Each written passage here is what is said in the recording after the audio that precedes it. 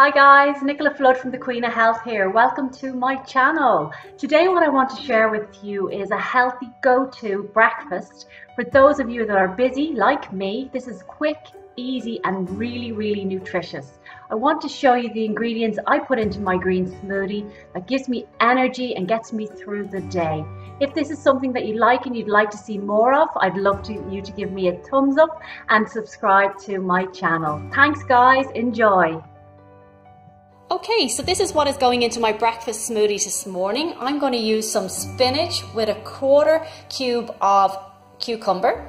I'm going to use a frozen mix from Aldi which contains strawberries, blueberries, grapes, there's linseed in there and some banana.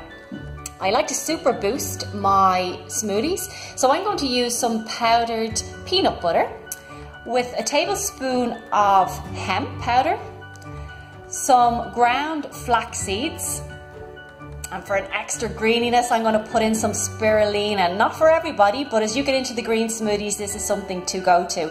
And to add natural sweetness I'm going to use 2 to 3 dates.